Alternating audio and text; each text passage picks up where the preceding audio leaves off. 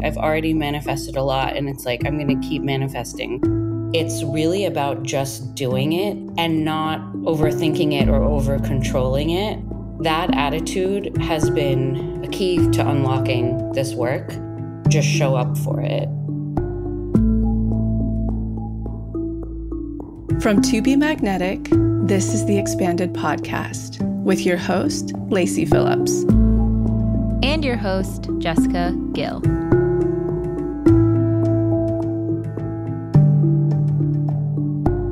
As the leading destination for neural manifestation, we dispel the woo-woo in order to help you create real, tangible results based on neuroplasticity, psychology, epigenetics, and energetics.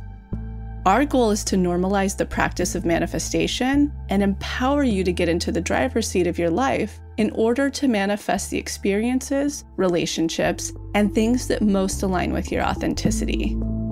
And by pressing play, the process begins.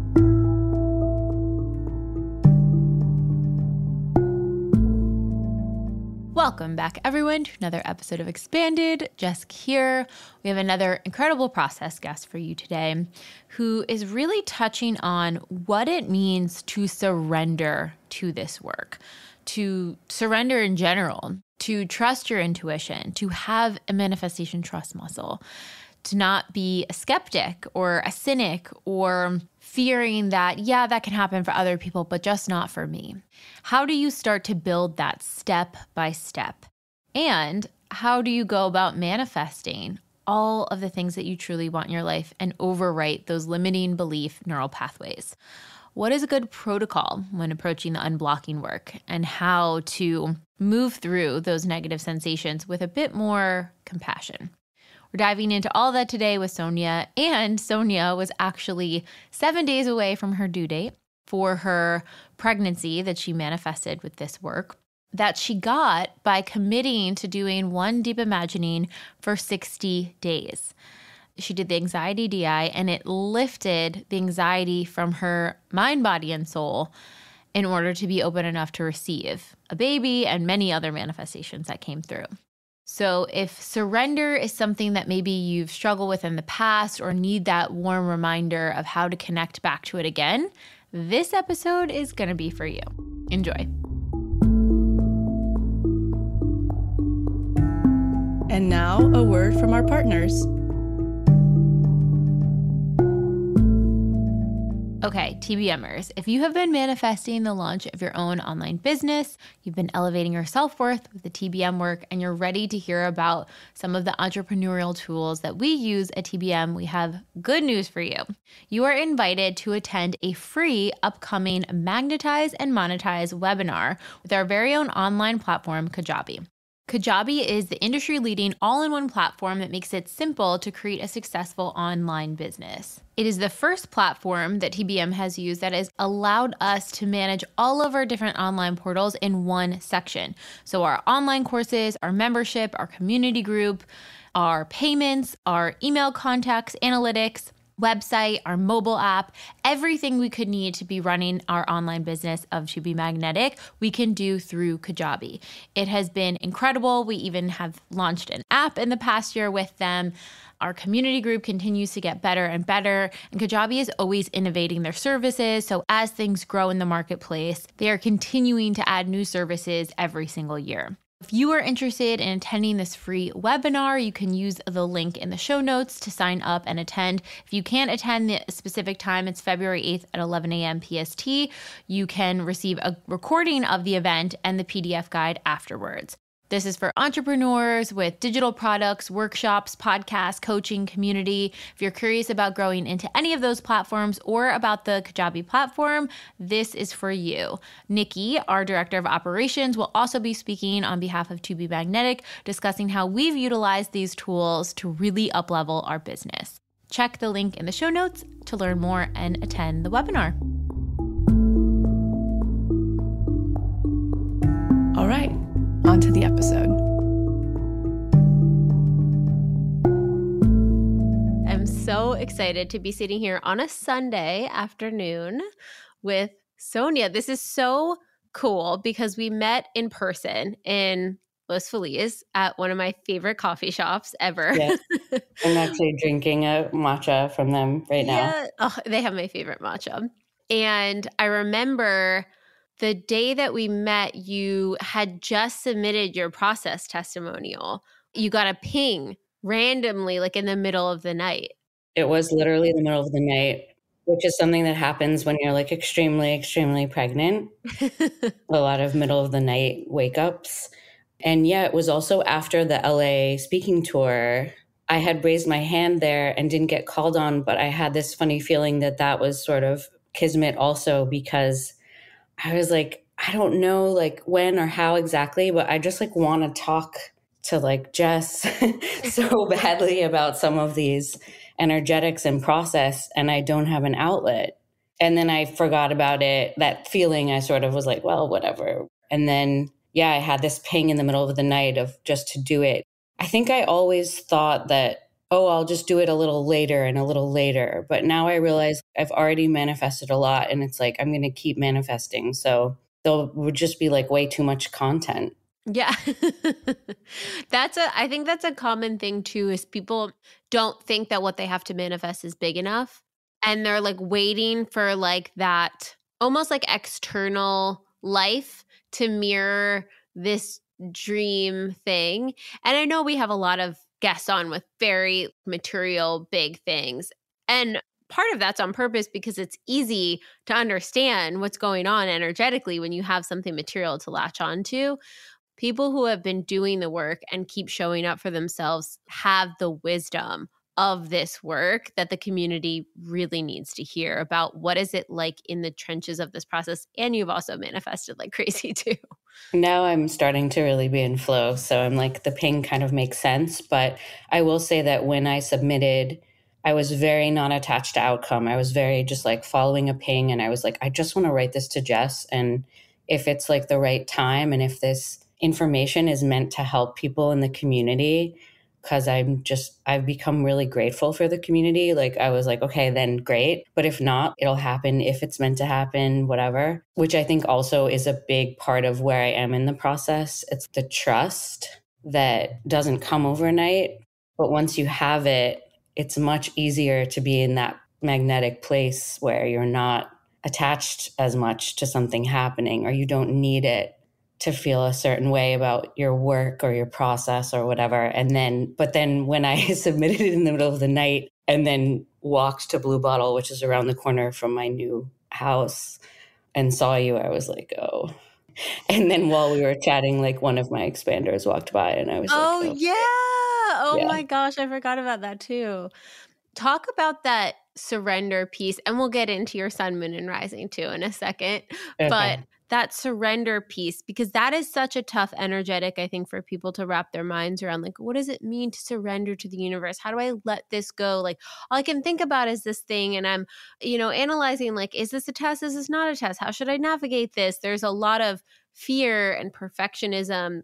And I think surrender is one of those sensations. You can describe it to people till you're blue in the face, but until they've felt the feeling of what it's like to surrender, it's really hard to understand. It's a feeling, it's a sensation. How do you feel like that works for you? Yeah, I mean, I'm actually really opinionated on that, because I really identify with the person who isn't experiencing that yet and doesn't understand. It kind of reminds me of a feeling I used to have when I was trying to force myself to be in a state of gratitude, doing the 5-minute journal exercise where it's like, what are you grateful for today? And not that there's anything wrong with that. I think that stuff helped me at the time. But what I love about this process is that there's no spiritual bypass whatsoever. You're really not supposed to be forcing yourself to feel surrender if you don't. The whole process exists to get you there. And if you're not there yet, that's okay, because I think in a way it does have to be sort of earned. And it does come from, for me at least, a certain amount of unblocking, and expansion and action, and all three feed into each other. But for me, it's like it is the subconscious piece, because if you're not in surrender, you probably have a good reason, but that reason might not be in your conscious mind. The reason might be something very legitimate to you when you were 4 years old that put you in a state of lack or scarcity or not feeling enough. And to then be hard on yourself, telling yourself, oh, just be in surrender so you can get the thing when there's like some wounded child part of you. There's no reason why you have to reach surrender or reach gratitude or reach that place before you've actually done the work. If you're in a test or a trigger instead, it's really unpleasant, but that is the process of where you are. And through those tests and triggers, there is a path to get to surrender. But if you're not there yet, that's normal and that's okay. And especially because this process revolves around manifestation, it's an interesting paradox because you're using the manifestation, the desire, which is so human and normal, to look at all of the wounds and all of the stuff operating in the subconscious. But if you're in a conscious state trying to surrender and there's something that you want and you're in a bad situation of any sort and you're worried about money or you're being tested or triggered by your relationships, to be hard on yourself and be like wishing you were in surrender or wishing that you had that trust muscle with the universe when it's not there yet, I think is too much to ask. So that's one of my favorite things about this brand. And like, you know, it is what is really different about just this work. There's no spiritual bypass. So if you're not feeling surrender, that's fine. You can still be in the process. You shouldn't ask that of yourself in a way like, you know, my trust muscle with something like having a ping and waking up in the night, but being not attached to outcome just comes from having enough trust with the universe that I've manifested things recently and that I've probably unblocked enough. You know, I didn't write because I was really needing you to validate me or for someone from TBM to be like, good job, Sonya, you really, you know, worked on your wounds and here's a gold star or something, you know. I love this process so much and I am a huge nerd for it. So but yeah, that whole sort of gold star idea of needing that from something outside of yourself. Again, I think that's really natural until you've spent some time unblocking and just being in the process. And, you know, that's why there are all these things like the monthly check-in and the trust DI, because the whole point here, at least as I understand it, is like the universe is also earning it. You know, you're building it. It's a relationship with yourself and it's a relationship with this work. So you're building it slowly or quickly, but you're building it at the exact pace you need to, depending on what's going on in your subconscious. And as you work on it, the trust builds. And then suddenly one day you'll be in surrender. I love, love, love how you describe that. I think that's so powerful. There's not like a day when you're like, today I've switched into surrender. It's more of a gradual, slow build. It's like building muscles. You know, Yeah, you're like slowly building that muscle again and again and again. Then all of a sudden you're like, whoa, I can lift this weight with such ease. I didn't used to be able to do that. Oh, okay. This is what it feels like here. exactly. Okay, what is your sun, moon, and rising sign? I'm an Aquarius sun, Aquarius moon, and Virgo rising. Oh my gosh, all the wisdom washing through. Yeah, so it's kind of the combination of, I mean, everything I've ever read about Aquarius, I'm like, yeah. And then the Virgo rising is a little tougher for me, but also it's like I do identify with it because it's very grounded and sort of the trouble with Virgo that I identify with is some of the perfectionism and dog paddling and being overly serious. So I feel like it does relate to like what we're going to talk about today because there's a nice balance between those. But yes, I have a lot of Aquarius. I love that. And then what about your childhood background and upbringing? My cultural background is, in terms of ethnicity, I'm Eastern European Jewish. And my grandparents were from Poland on my mom's side and were like refugees from World War II. And both my parents are Eastern European Jewish ancestry and grew up in Kentucky. But I grew up in New York in Brooklyn, a very, very diverse, I would say more like working class neighborhood, like not what people think of as Brooklyn now. At least at that time, it wasn't trendy. But then I also went to a very elite school and had that kind of like New York upbringing. So I feel like all of those things really influenced me because there's just so many almost like conflicting influences. And intergenerational trauma is a major thing in my family too because of the war and the Holocaust. And it's something that everyone in my generation, like my cousins and I, are all dealing with in different ways, but weren't necessarily raised with an awareness of it. So I was really enjoying last week's podcast about that. Yeah. So that's a piece for me, but it's interesting because a lot of things ended up in my shadow because I had a lot of shadow about all the privilege that I had, but I also sort of was growing up with a lot of legacy of trauma and also like in a very different type of environment and neighborhood than the people I was going to school with.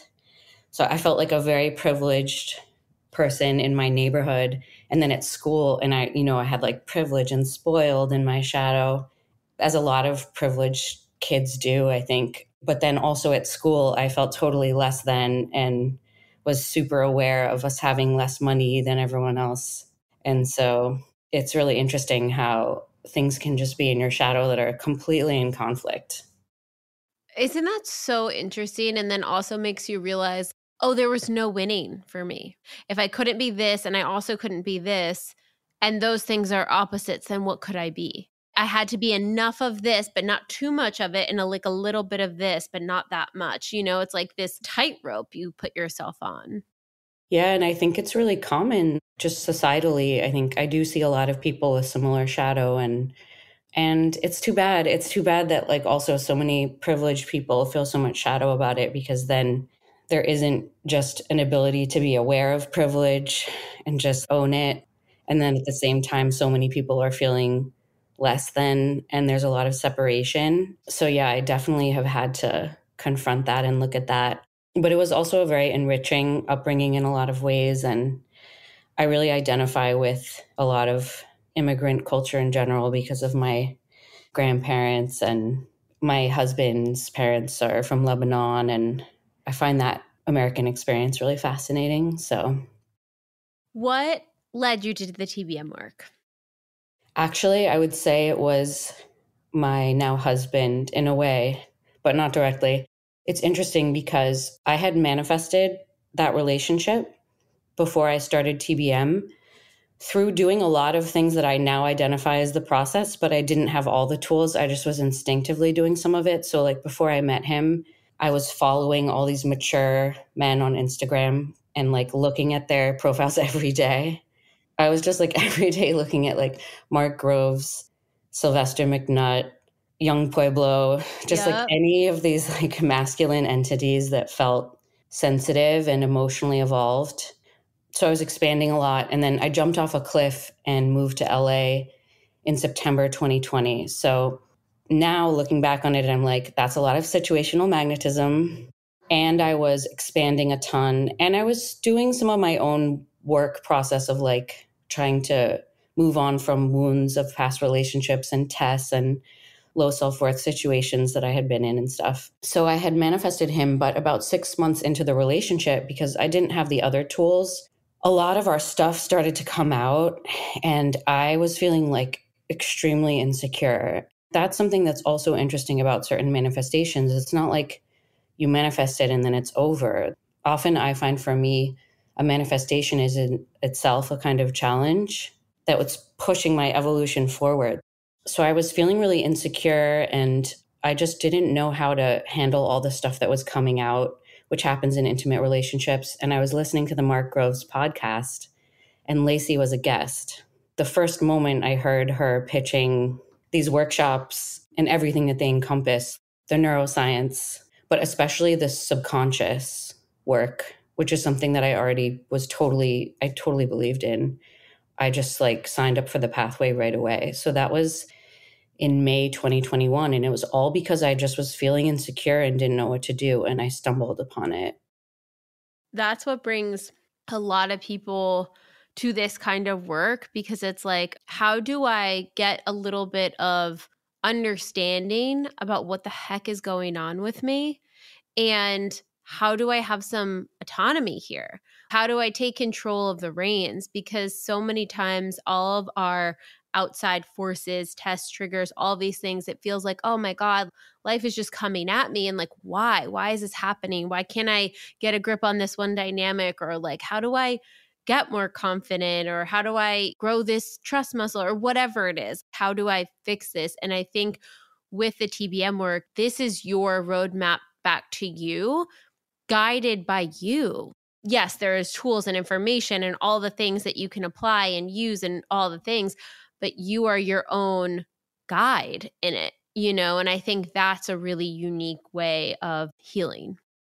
Totally. Looking back on before, I really wish I had the work, because I am a person that gets rock bottomed a lot. And now I see it as part of my process, because there's always a manifestation like pretty close. But look, like when you don't know that, it just feels terrible and there's no map.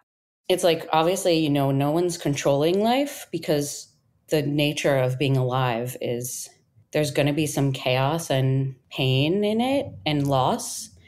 But through this work, I feel like there is a pattern of growth. That's what the pattern is. The pattern is evolution. So once I realized that, I think it does for me, it made rock bottoms, like my rock bottoms are just much easier now. Partly because I have the work, but partly because I understand that everything is growing me so much.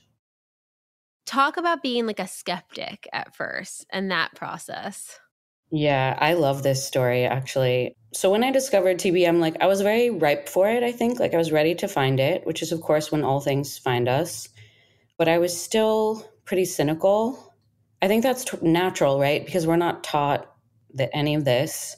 Some cynicism, I think, can be good, because it means that you're not going to fall for something that's trying to be manipulative or whatever. But it was really blocking me in this work, because I knew, like I had heard Lacey and you and Dr. Tara say that you have to build your trust muscle and that you build it through minis.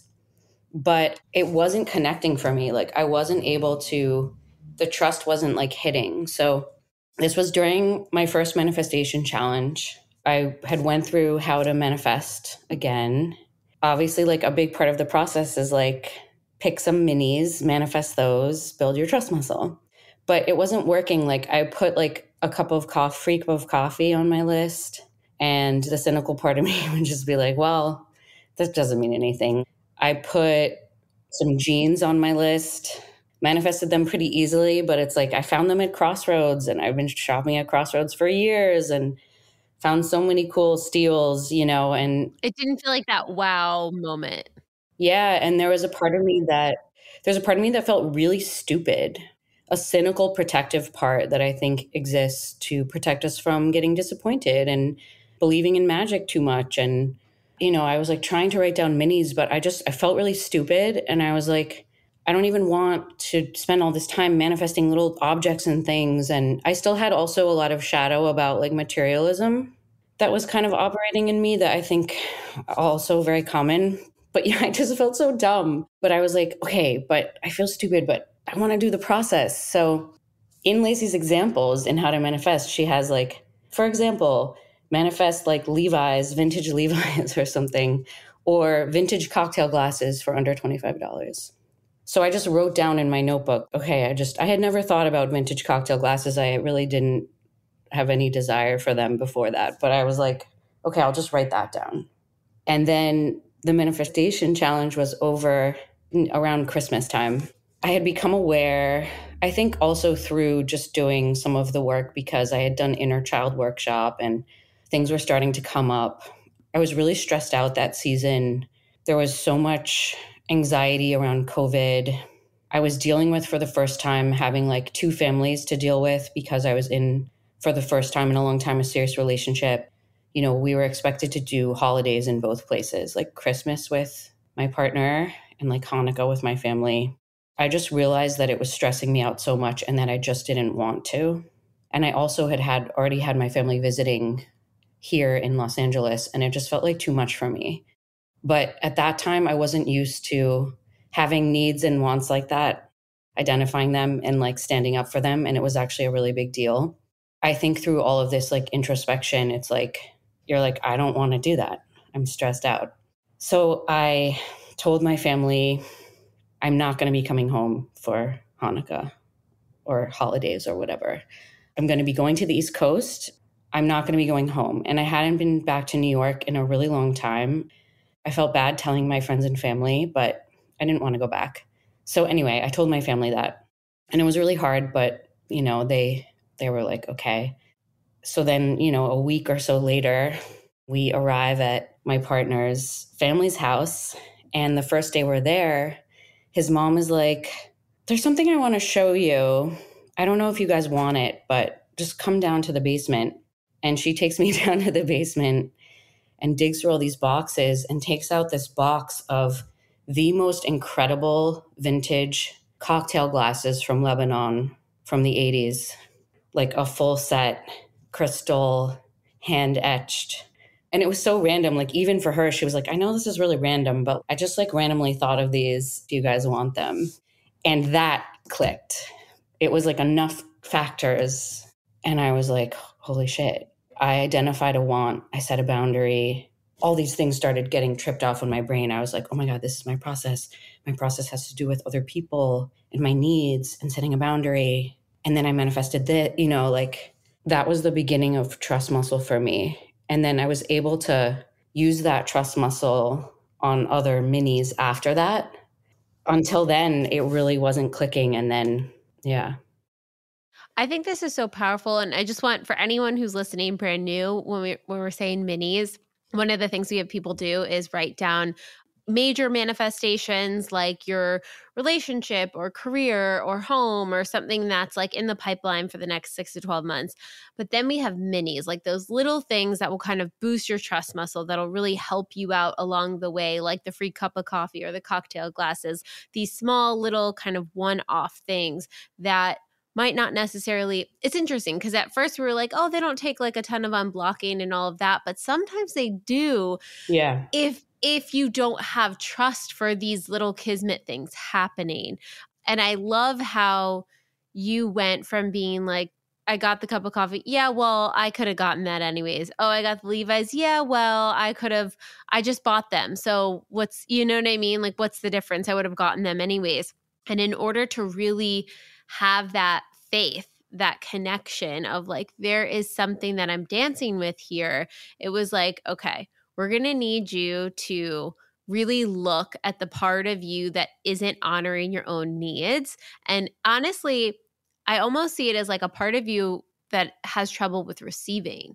Because if you were only doing what your family wanted or following all of that, then it's like you can't really receive anything, or what you do receive feels like you're not even giving to yourself.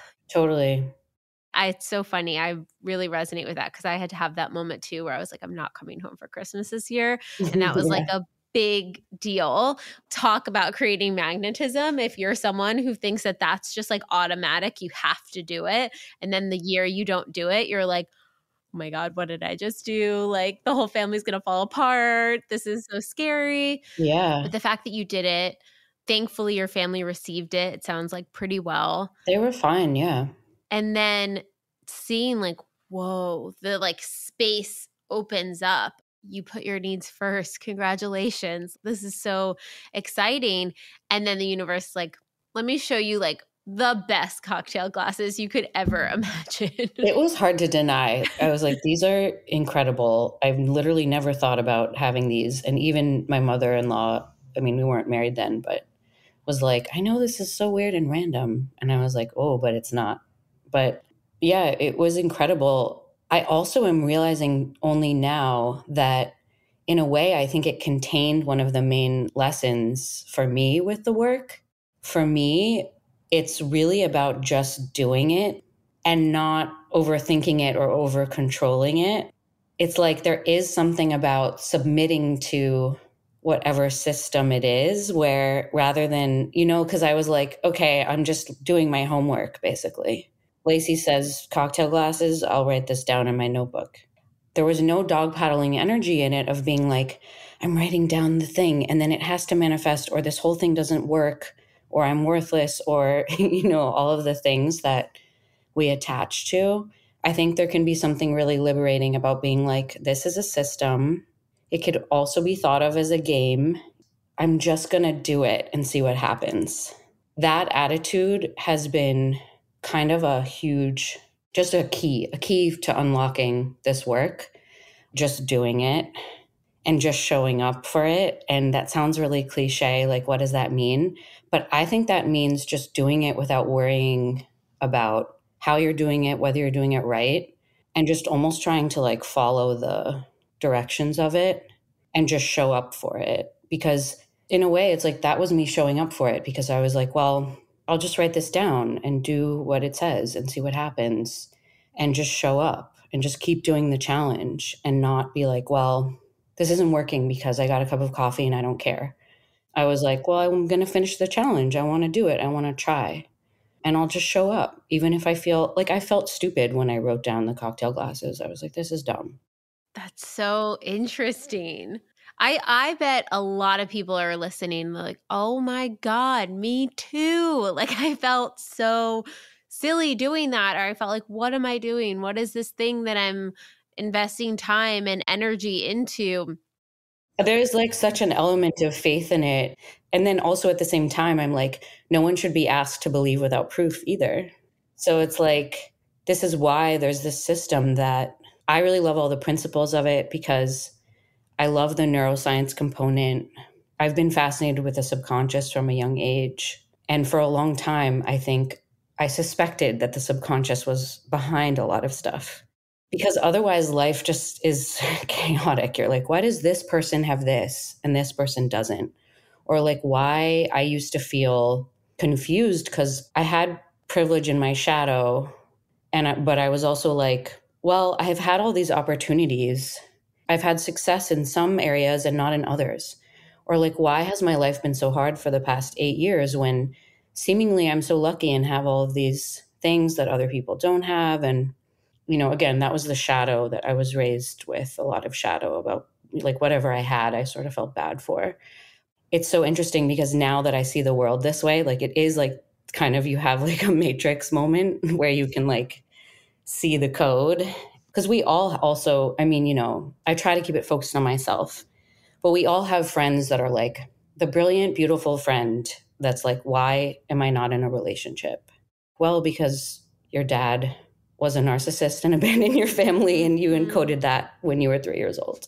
And it's there in your subconscious, But if you're not operating on that assumption of the subconscious, you're just like, I must not be good enough. And it's not even in your conscious mind.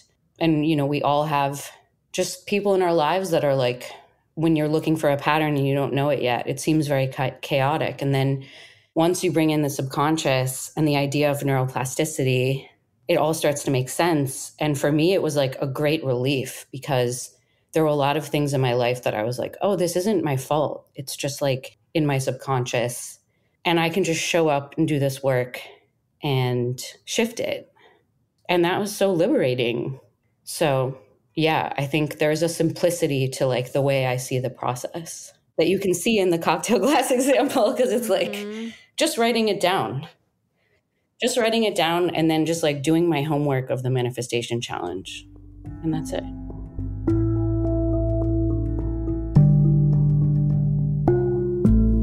If you have not heard of Arma colostrum, let me tell you why it has quickly become my absolute favorite superfood that I've been taking on a daily basis. Arma is an unrivaled nutrient powerhouse. It has 400 plus pure bioactives that are natural molecules that promote healthy functions throughout the body. They include a host of protective antibodies, prebiotic compounds, strengthening peptides, amino acids, trace minerals, immunoglobulins, tissue growth factors, antioxidants, and other natural immune factors that work synergistically to enhance your health. This superfood is actually the first piece of nutrients that we receive, that all mammals receive from their mothers within 48 to 72 hours after giving birth.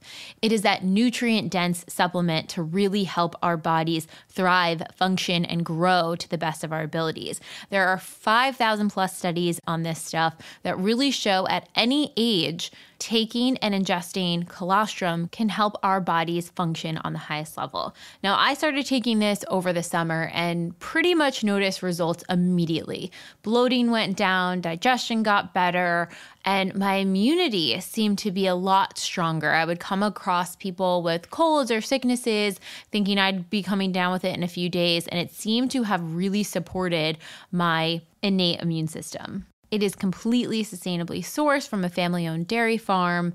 They only use the surplus of colostrum, and they're able to remove any unnecessary compounds from the colostrum, like casein and fat, which is part of the reason that some dairy can be inflammatory to some people. I'm someone that's very sensitive to dairy, and anytime I have real dairy, I always wind up taking a lactate.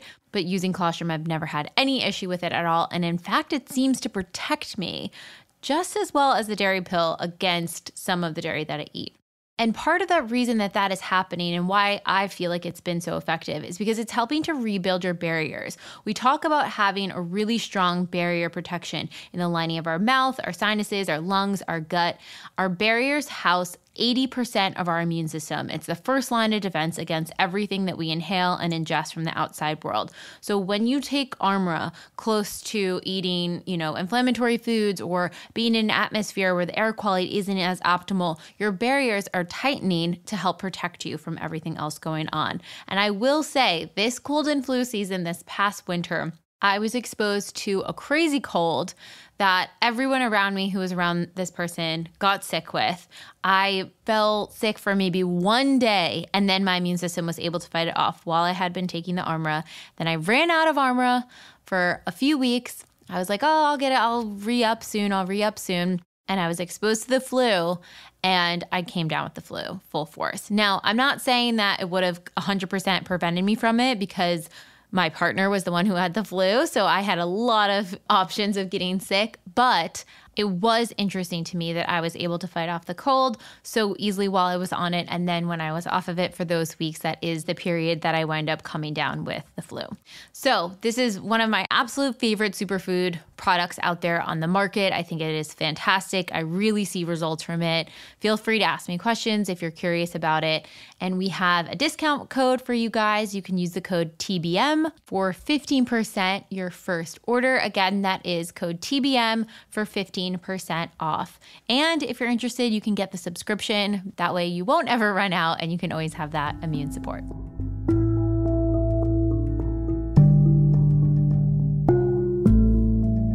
Talk about how you sort of experimented with the DIs for your love of the neuroscience of it all, and saying like, okay, this is, let's say, a limiting belief I'm really stuck on or looping on, or this is a story or narrative from childhood I picked up, coping mechanism. How did you approach tackling that?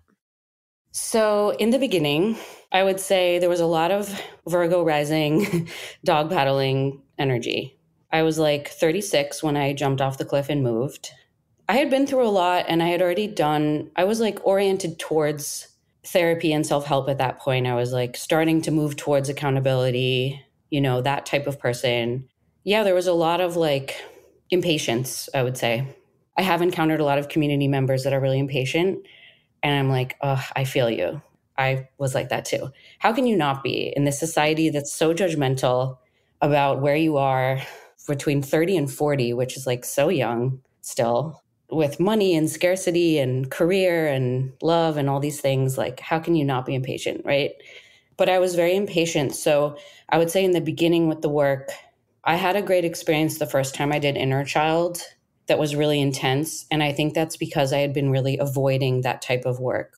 Though I had been in therapy, I hadn't done any somatic stuff. I'd heard this buzzword inner child so much, but I was very blocked about actually connecting with that person inside me or with my childhood memories.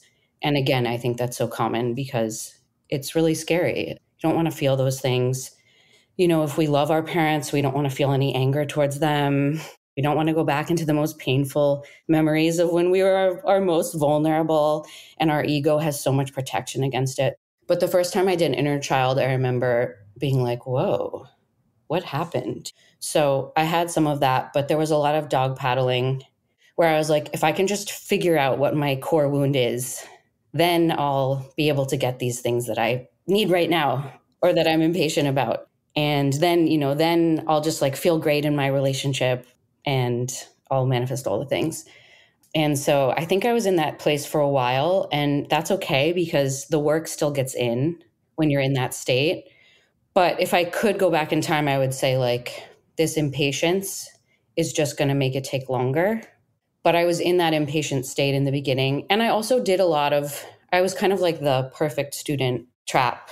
It's easy to get into when you really want something. I was like on the Pathway community a lot, and that was nice. I started hosting magnetic meetups and would like follow it to a T, like would be like, okay, everyone, and now we do our this, and then we do our DI. But I did manifest a really great group of TBM friends that fit me perfectly for that time. And I was manifesting, but because of the dog paddling energy, it still was a little bit inconsistent. What were the big things you were calling in at that time? At that time, I think some of my manifestations were a little bit ego-based. I didn't have good stepping stones in between. So I was like manifesting maybe like a dream apartment, but was like not close to believing that I could find that or afford it. I was manifesting like I did want to get married, and I didn't know exactly how yet, but I was manifesting that. And I think I even had it on the list, marriage. And yeah, I was manifesting like because of my move from New York to LA, being a filmmaker and a writer director, and coming from like a very indie world where I was like hiding from the idea of mainstream Hollywood or industry. But then I had had some experiences in the industry that were really good. So I was manifesting like manager and agent for my work, which I'm still manifesting, but I'm in such a different place with it now. Marriage, manager, agent, but also I would say like I would put things on my list that was like, a writing job that would pay X amount. But I had never gotten close to that, even remotely.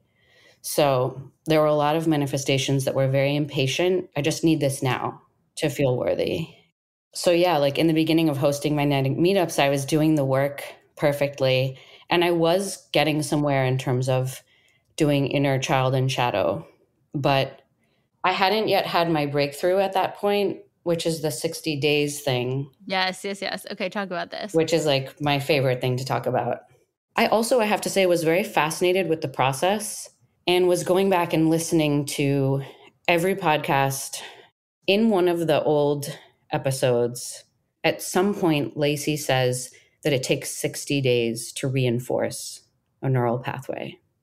And even though I had heard you and Dr. Tara and Lacey talk over and over again about reinforcement and how key it is, I had not yet realized how important it was because I was very distracted by the find your core wound, conscious detective work stuff and getting stuck in that.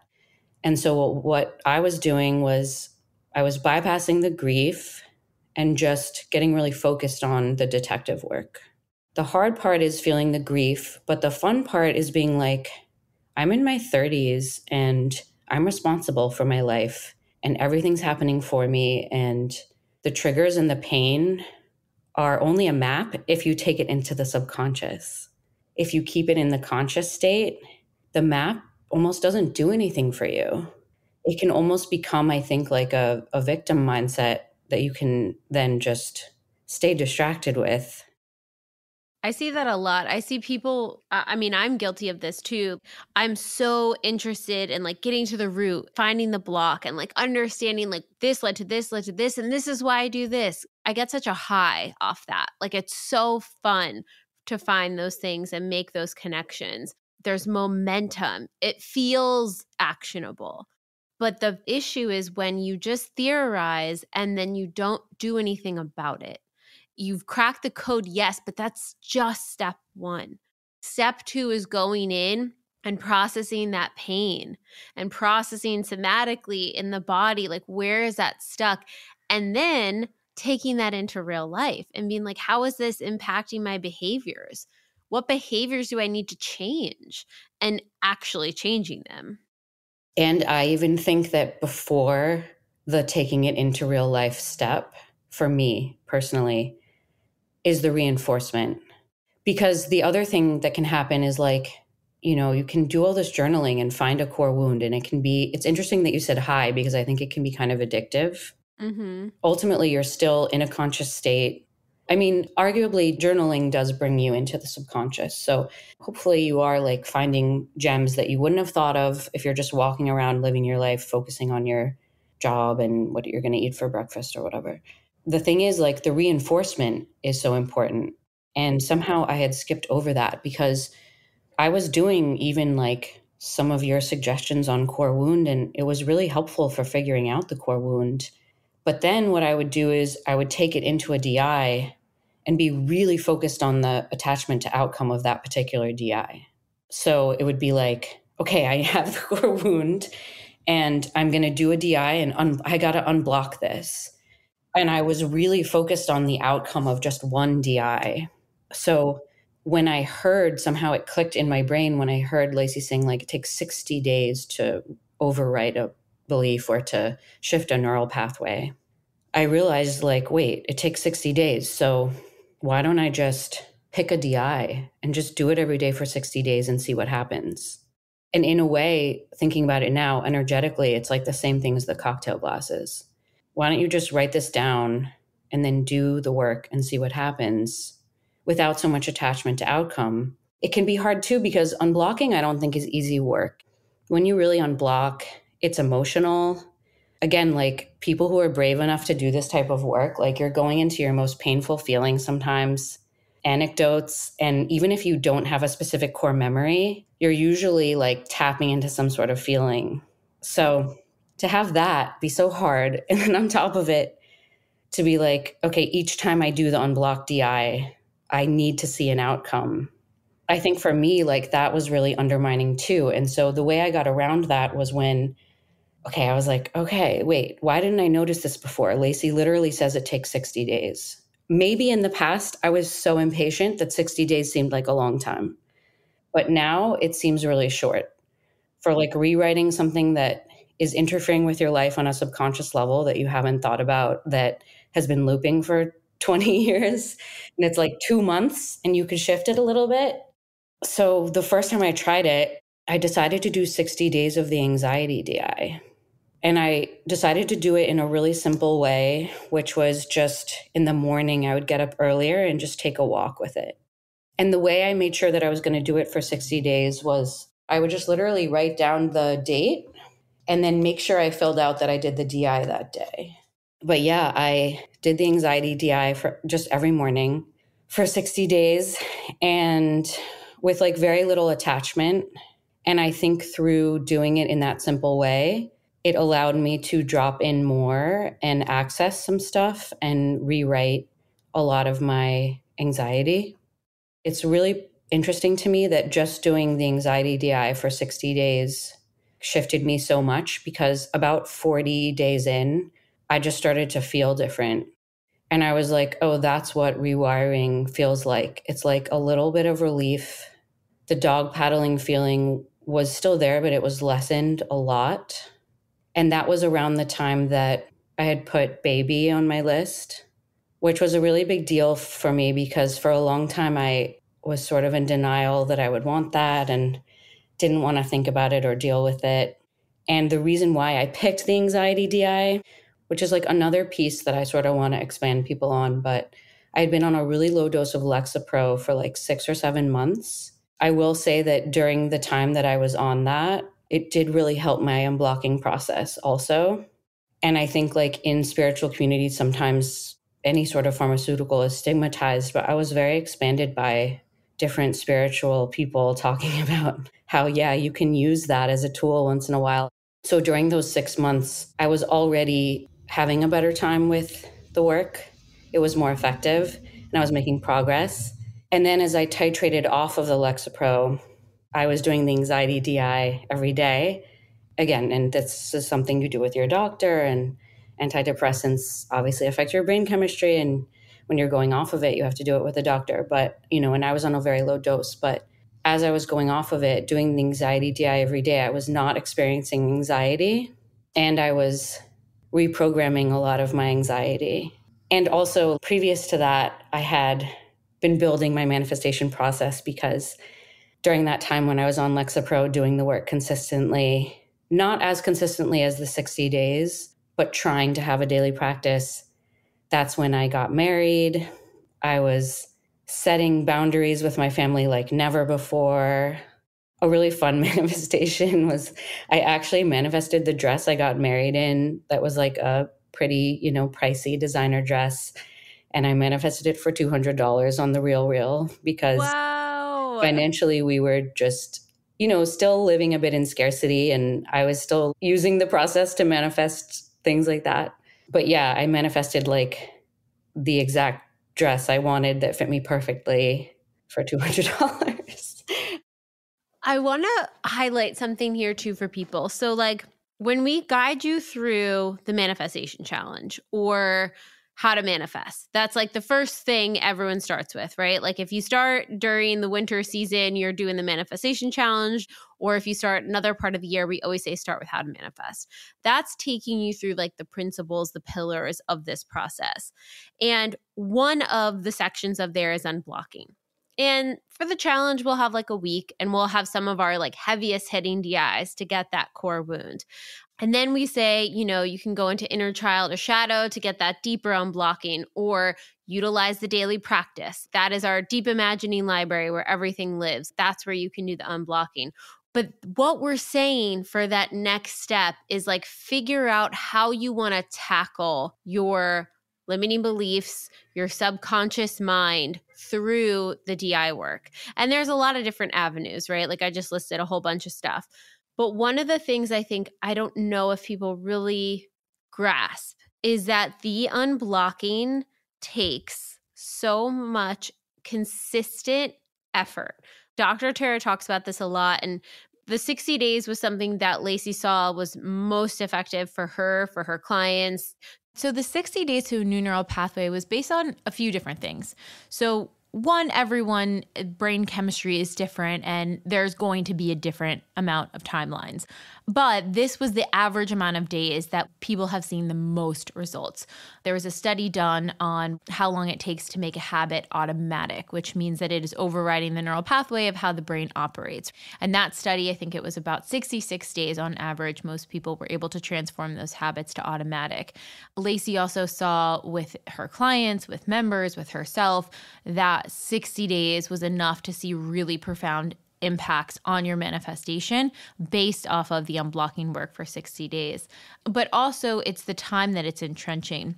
Now, again, part of this is anecdotal, part of this is based on a habit study. We don't have real hard and fast evidence on this because every single brain is so different and it hasn't been studied in that way yet. But it does give you that trust muscle of hope and understanding that, okay, well, if I can commit to this 60 days or even these 30 days, I'm going to make some serious progress in my limiting beliefs, getting overwritten and putting down new neural pathways of high self-worth, right? Whatever that shift or belief we want to move is, if we can commit to that, it can make a massive, massive difference. And I think what your goal is like, how can you, and people DM me this all the time. They're like, this is my block, blah, blah, blah. What DIs should I do? And I'll give them a list of DIs. And I'm like, just circle between these DIs. Just spend a month and hit these DIs. Like whenever your tests and triggers come up, what is your fear around this limiting belief? What's your anxiety around it? Do the inner child one when your inner child's sad. Consistently hit that same neural pathway from all the different angles. Or if it works for you, pick one and hit it from that angle again and again and again and again. Because yes, like you said, there is the unblocking moment where you're like, holy cow, like I had such an emotional release. And now it's like, let's reinforce it. Do it again and again and again so it gets stronger and stronger and stronger. And it takes also getting stronger by expansion. seen to believe you can do things. Waking up and having a little bit less anxiety, you're like, wow, I could have less anxiety today. That feels so different. Okay. Taking the aligned action to move away, let's say, from the Lexapro, because if that was a ping, you're like, okay, I'm going to take this action and that's going to be scary, but okay, how can I like start moving in that direction? It was because I wrote down baby on my list, you know, so it was like Wow. the beginning Yeah. of the actions. Yeah. So it's like you have to hit it from all of those angles again and again and again. And that is where you're going to see that shift.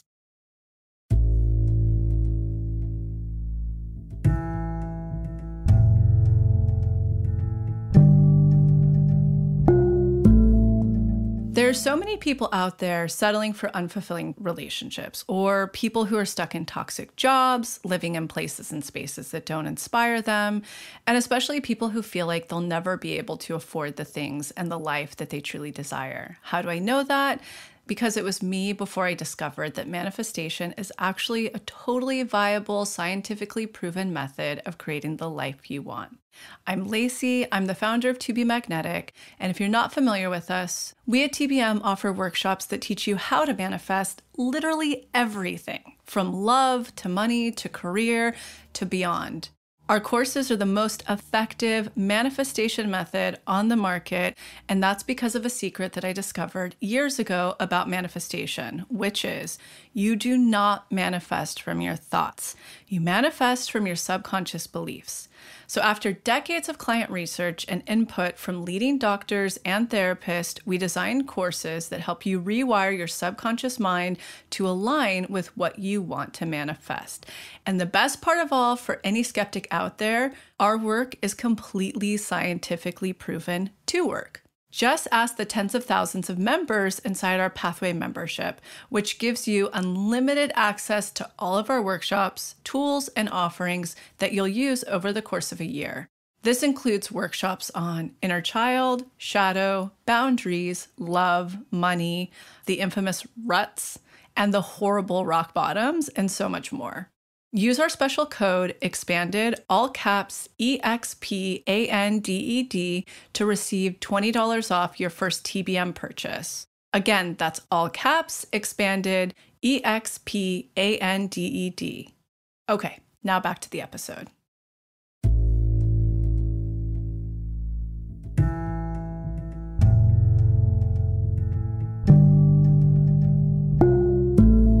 I also think the anxiety one is such a cool one to do as well, because it's technically an unblocking one, but it's not like, let's get to the core wound unblocking. Right. But anxiety can be one of those, and I think of it almost like IFS parts, you know, internal family systems. It's like anxiety is a manifestation of sorts of one of your parts' coping mechanisms. So it's like, how can we deal with that sensation every single day so it feels safe? And then that pathway becomes stronger and then becomes the default pathway. Exactly. And I would even take it a step further in terms of doing the DIs, which I think is sort of like almost my ethos around the work of like, you know what? Don't even worry about which DI it is. It honestly doesn't matter as much as just doing one. I used anxiety DI to get pregnant, and I also threw everything at that manifestation. I was expanding. I was on the Pathway community looking at people who got pregnant naturally after a certain point. I was reading all the books about it. I read the Spirit Babies book. I did the Bean Protocol in a loose way. Again, not a perfectionistic way, but it still really helped my cycle. I read Elisa Vitti's book, and I did some of her supplements for fertility. And there's the action.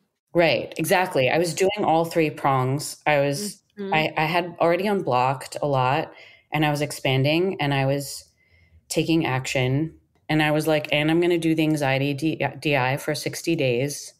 And doing all that stuff for 60 days, like 60 days later, I was on my honeymoon. And I also even did some spiritual woo-woo stuff, but not from a superstitious place of like, this is going to tell me. Because with TBM, it's like, no, we believe in free will. We believe in neuroscience also. And so it's a neural pathway thing, right?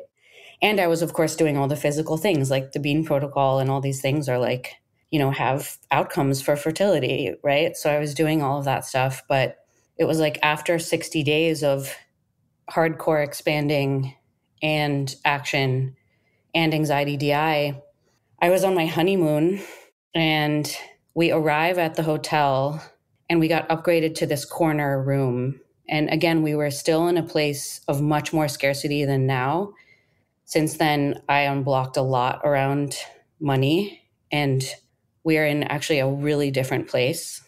But we arrived at the hotel and they upgraded us to a corner room. And by that time, I was in such a surrendered state, bringing it back to what we spoke about in the very beginning of surrender. But it was crazy because we got to Hawaii and we got upgraded to a room. And by that time, I was like, yeah, it's a manifestation.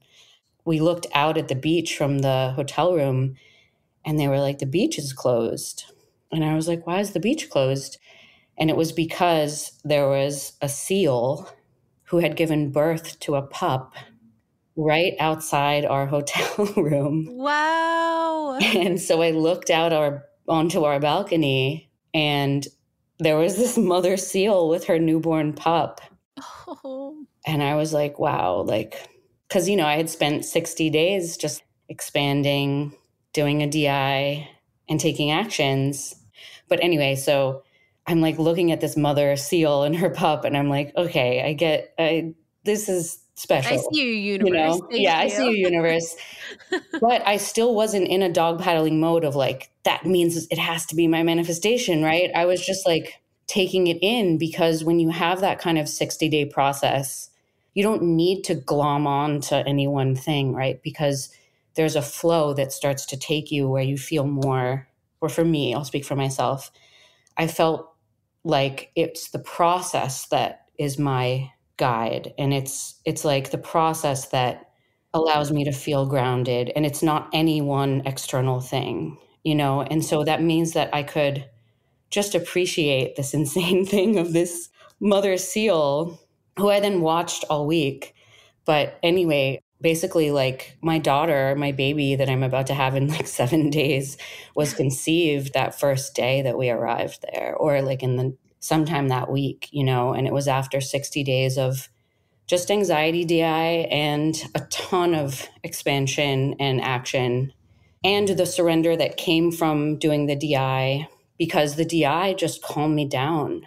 It just made me feel good. And the other thing was that because I wasn't dog paddling each time I did the DI, I would just look forward to it as a ritual, and way more pings and positive thoughts and things came through because I wasn't going into the DI trying to make something happen. It was just, when it's a habit, I think that the rewiring can just kind of happen.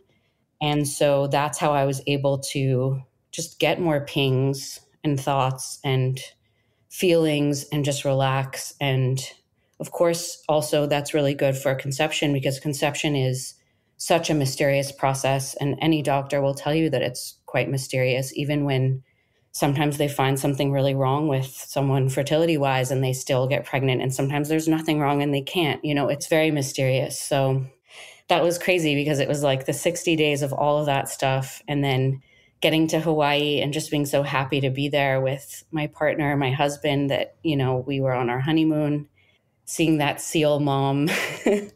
And then, I found out I was pregnant a few weeks later, and I honestly almost didn't believe it, because that was, we weren't trying per se, but it was the first time we didn't use protection and kind of had sex at the right time, which hopefully my partner doesn't mind me saying in public. But I'm just being real, because it's I do want to expand people, because people have a lot of limiting beliefs about what's possible. And obviously, caveat, with this medical stuff and with conception, it's extremely mysterious. And it's also a trigger for a lot of women that have had fertility difficulties. And so, I want to be sensitive to that, but I also just want to expand people, because there's a lot of fear around conceiving later in life, and a lot of self-judgment.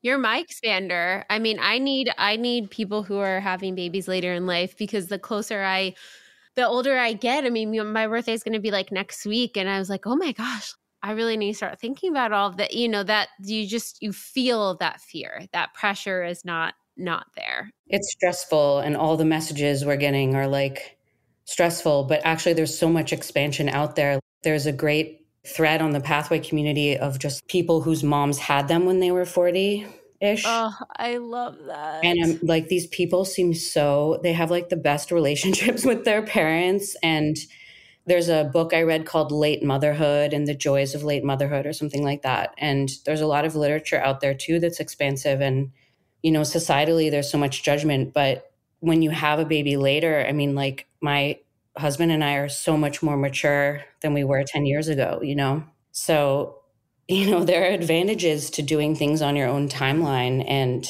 I think with a lot of this work too, it is about just like relaxing into your own timeline. Again, you cannot just do that unless like that has to be earned. You have to unblock the limiting beliefs to get to that point. There's no way you can just go from having all of these subconscious beliefs to then suddenly accepting yourself. That's why the manifestation piece is good, because it's not actually about materialism, although I'm totally with that. I love the cocktail glasses and the wedding dress. I don't have shadow about that stuff anymore, which is great. I mean, I have some shadow, I'm in process also. It lightens. It's like you Yeah. shed old layers. It's also interesting, I think, when people first come to TBM, a lot of it is that external material, like life has to change now. And then they like really dive in and they start having those big internal shifts and they just subtly wake up different and, more embodied and more loving and compassionate and understanding. And I think that's where it's like the magic is happening and the material is helping us to dance there. It's like our conductor of sorts, guiding us to do that inner work because like you said, it's work. It's hard to go in and have those big healing moments. It's hard to process the past. There's a reason why so many generations before us push it down was the way to get through because it could swallow you whole. Now it's like this invitation to understand that it's not going to swallow us whole and we can feel into it with a little bit more ease. Yeah, and it's a privilege too, like in a good way, to be at this moment in time where in the scientific community, all of the things that have been uncovered about the subconscious and about intergenerational trauma that help people get out of the shadow, whereas like my parents' generation, they would just blame themselves because they were like, well, I was born in the 50s after the war, so why am I so messed up? And it's like carrying around that shadow of being spoiled and privileged, and then maybe that getting passed on to me or something. And again, though, I would say like, yes, it is because the unblocking is so hard. I would say if you're having a hard time with it, why don't you just trick yourself by picking the DI that seems easiest and not scary and just doing it for 60 days? Because I got pregnant after 60 days of anxiety DI, and then I manifested our dream apartment with literally everything on my list and my husband's list. As hard as it is to like get up and go to the gym and work out, people do that. And I'm like, doing a 20-minute DI is easier than that, I think. 1,000%, at least for me. Yeah. If you're scared, like as soon as you manifest one thing, I think you could do the trust muscle DI every day. And that one's only 10 minutes. And maybe for the first week, you're not dropping in and you feel stupid, just like I did many times. But maybe on day 7, something happens. And then maybe on day 11, something else happens. And then maybe on day 30, you get a ping saying, go here. Or, on day 31, you run into an expander, because I also really do think that the unblocking is key for expansion. And I've heard people say they're having trouble expanding, and I relate to that too. So if you think about it, expansion, like what is expansion? It's they have it, so I can have it too. And it's like, yes, scientifically, expansion has also proven, and with all the records of people that run a mile this fast, and then the next year, someone can break the record. But it's like, if expansion is they have it, so I can have it too, but you're so blocked about being less than that other person, or they grew up this way and I didn't have that, or they have this that I don't have, then it's going to block the expansion as well. So You could be like writing down expanders, looking at them on social media, asking them out for coffee, sitting across from them at coffee. It'll do something. But if you're doing a DI every day that's like subtly rewiring you while you're doing that, you might just suddenly find yourself showing up in a way where you're able to really absorb it. I love that you point that out too about the expansion, because I feel like one begets the other. To be expanded by someone, you have to be in a state of openness and reception. And you have to have a certain level of self-worth. You have to believe that because they had it, it's possible for you too. And if you don't feel that that is okay, that's actually probably really normal. Your program, like society programs us to pit one another against each other. If they have it, it means I can't have it.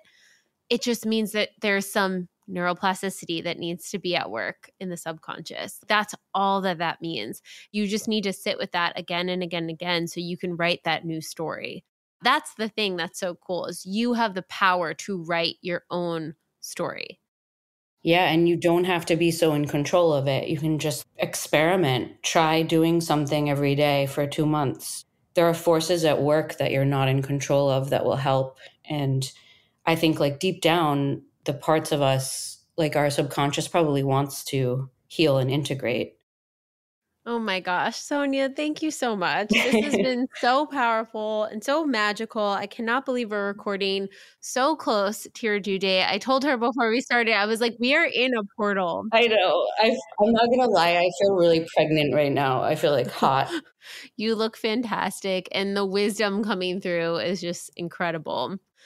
Thank you so much. And thank you for being a guiding light in this community, for hosting the magnetic meetups, for connecting with people in the community group, for sharing on the process episode. And thank you. Thank you. You are such a guiding light for me. I love this podcast, and it's meant so much to me and educated me so much. And I'm just so grateful that we got to sit down and I got to nerd out a little bit about it. And I just love everything you do with To Be Magnetic. And I don't know, I love the way you approach and structure the work. Like for me personally, it's just made a huge difference. And I just knew it was going to be so fun to talk to you. And I'm just very grateful to you. And I'm very grateful to TBM. This has been the best year of my life. And it's really because of this work and just finding a way to show up for myself, getting away from perfectionism with it, and just being able to unlock some of these things. It's so cheesy, but it's really life-changing. So, well, I'm getting teary-eyed, so it's not cheesy. Thank you so much, Sonya. All right, we'll see you next time, guys. Bye.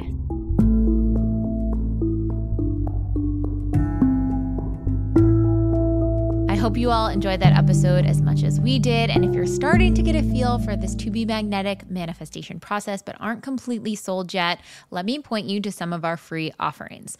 You can check out the expanded podcast episode called How to Manifest Anything You Desire, where Lacey, the founder, and I break down exactly what this process is all about. You can check out The Motivation, which is our testimonial library with thousands of testimonials of people who have manifested wild things using this process. Or you could check out our free quiz to find out what manifestation phase you were in, the rut, the rock bottom, the next level, or the magic dark, and how you can navigate. Enjoy! We'll see you next week.